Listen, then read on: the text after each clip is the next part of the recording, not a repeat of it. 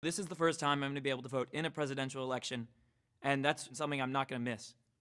It's imperative that me and my cohort get out there and have our say on it. Your cohort? My cohort, like, my generation. Oh, I thought there was a small animal slightly. No, hopefully not.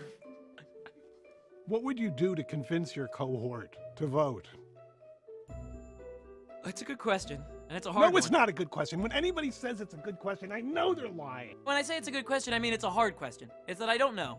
It's really easy to say, I don't care, it doesn't matter, I'm just gonna go sit on my couch. As shitty as things have gotten, and could still get, it doesn't mean that it can't go up again. Part of my quibble with Eleanor Roosevelt about I'd rather light a candle, cursing the darkness is immensely satisfying. It is, but is it as satisfying as the things you could get from the fire? You could make a meal, you could read a book. It's so easy to get jaded, regardless of your politics.